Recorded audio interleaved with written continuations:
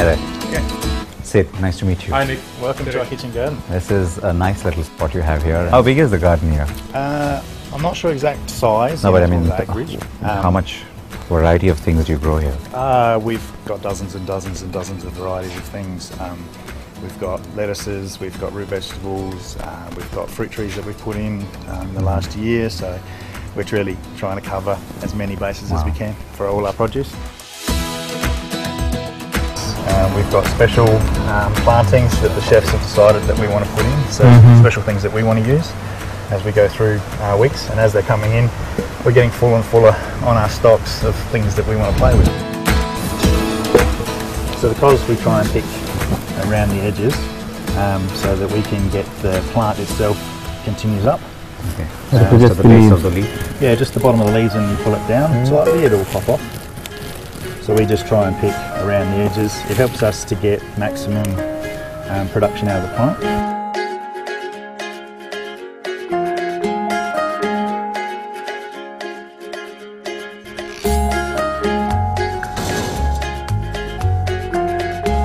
For 36 years my mom has been trying to make me eat my veggies, and now I'm plucking the veggies off the garden and eating it. The things we do for TV.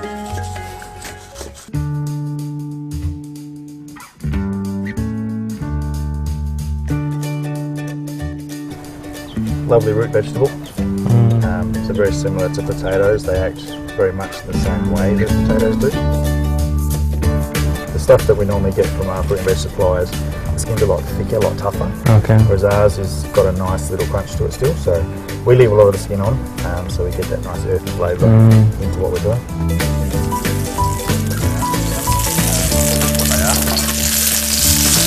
Do you want them to cook through, or do you want them to just kind of get caramelized on the outside? Yeah, we want them to get a nice little colour on the outside, and they'll start to get soft, but we still want them to be nice and firm, so they got that little bit of crunch.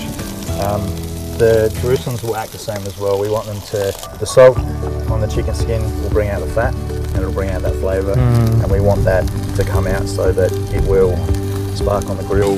That little bit of smoke will add a little bit of extra flavour, and we get a nice crust, a nice colour, and we want all that smoky fat to go back into it as well.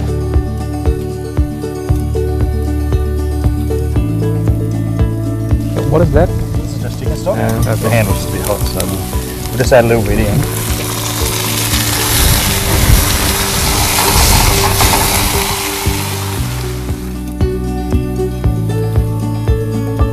For a change, I'm getting excited by greens. That's the first for me. So this is just limestone coast feather, so down the coast.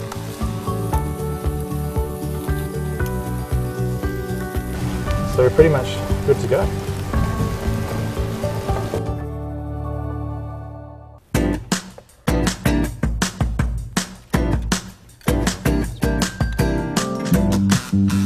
Good food and great cooking. Thanks for bringing it outside. Cheers. Thanks for having us.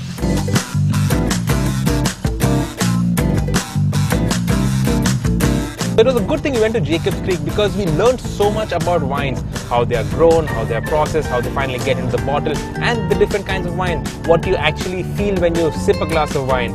I couldn't make out the differences between every single sip.